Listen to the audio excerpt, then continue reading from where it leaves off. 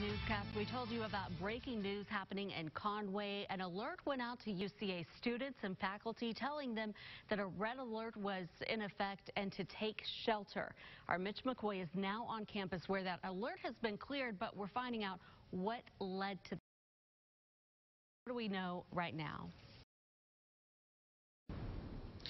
Well, good afternoon, Mallory. We're in the 400 block of Donaghy. This is College Park Apartments, so we're not on campus, but this is where Conway police officers got a call a little more than 30 minutes ago about shots fired. You can see crime scene investigators, they just took down some of the crime scene tape. We saw multiple evidence markers out there, and we are told that multiple shots were fired out here at College Park Apartments. Right after these shots went out, you know, the relationship between Conway police and UCAPD, it's pretty tight. So immediately UCAPD was notified because the college is essentially on the other side of this apartment complex on the other side of the street. That is why they sent out that alert telling students and faculty to shelter in place for anybody who was on campus.